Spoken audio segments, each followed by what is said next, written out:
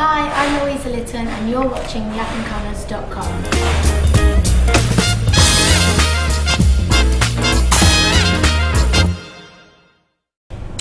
So we're sitting here with Louisa Lytton, UK superstar. You know, we've thank you for joining us at the Up&Comers.com. Thank you for having me. Yes, your fans are just gonna go nuts when they see this. So, thank you again. So let's talk. You, number one, you are the definition of the up-and-comer, right? Like, I mean, you know, tell us a little bit about your big break. Like, when did you get it? What was the show that kind of broke you? I went to a theatre school at home for about 6 years, and in my last year of school I got a part in a massive soap in London back at home. I was 15 at the time. I'd just finished my exams. What was the soap called? EastEnders. The EastEnders, okay. The EastEnders. I just finished my exams. I went into the soap. I was there for 2 years.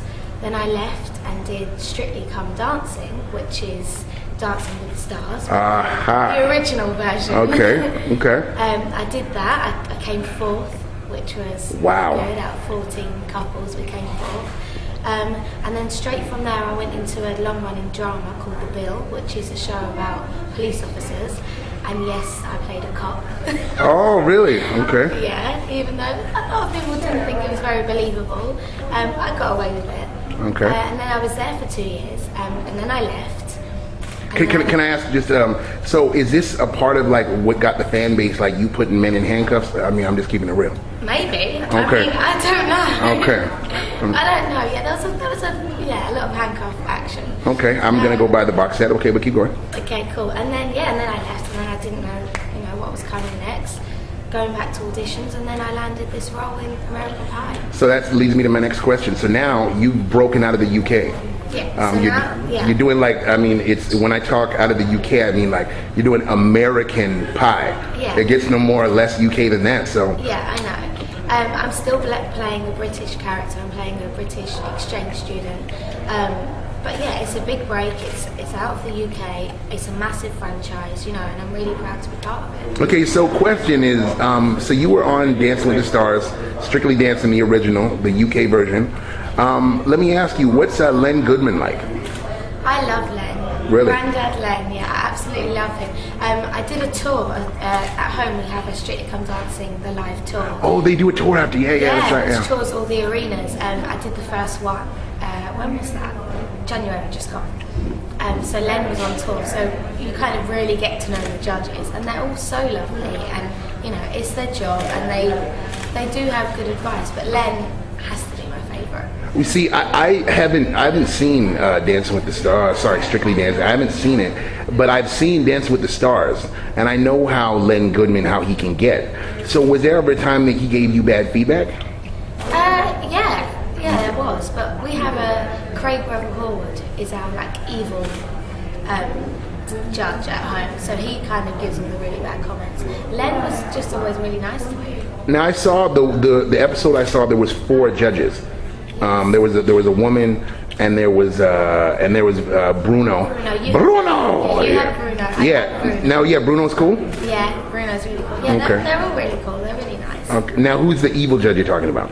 Craig Brother-Horwood, who is the nicest guy, but he's like the evil judge. He wishes he was Simon Cowell? Yeah, I think okay. So he's always giving the horrible comments. Okay. Yeah. Okay, cool. You need to get him over there. You'd like him. Yeah, get him on the Up&Comer? Yeah, he's beautiful. I mean, I'm honestly so lucky with the girls that I've been given to work with. It's such a big risk. You come over here, you're 8 hours away from home, you don't know anyone. And me, Mel, and Beth, another girl who plays Heidi in the film, we just clicked, and we get on so well. And yeah, she's beautiful. She's gonna shoot up. Now, okay. So what's it like? You got the. I heard through the grapevine you got the paparazzi following you. You heard through Mel that I've got the paparazzi. Okay, fine, man. I was trying to be. Yeah. I was trying hard. Actually, to be completely honest, where I first heard it was from you, because I had gone on set to to film Mel, and you were walking. You said, "Oh my God, the paparazzi!" And you said something. She's like, "Taking pictures out the window, saying my name," and I'm like, What? I know, it was crazy. I was on set, I'm on set, and all of a sudden some guy's going, Louisa, Louisa, in an English accent. So I was like, oh, someone I know. Friend of yours, and I turned around and yeah, this guy's hanging out the window. I don't know, it was a bit strange. I don't really get that a lot at home, so I was like, maybe it was someone kind of, winding me up. But yeah, then my mum calls me 2 days later, you're in the paper, carrying a Starbucks, stop drinking coffee. Okay. And then since then, they've been outside the hotel.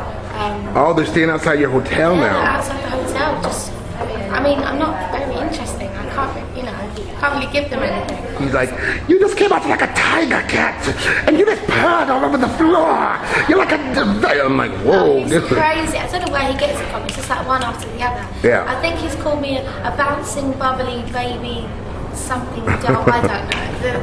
It's crazy. Strictly Dancing came out before Dancing with the Stars. Yeah. Okay. We've had it maybe seven or 8 series now, so 7 or 8 years. Okay. And then you stole it from us.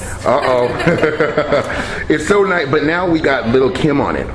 And have you? Little Kim, it's from a person coming with the hardest raps, being like, yo, I can't, I'm not gonna cuss, but like just the hardest raps to, I can't even sing the stuff, but she, doing the nice, sweet dancing, but I'd rather hear her doing the hardcore raps. Yeah. I grew up on Little Kim. Yeah.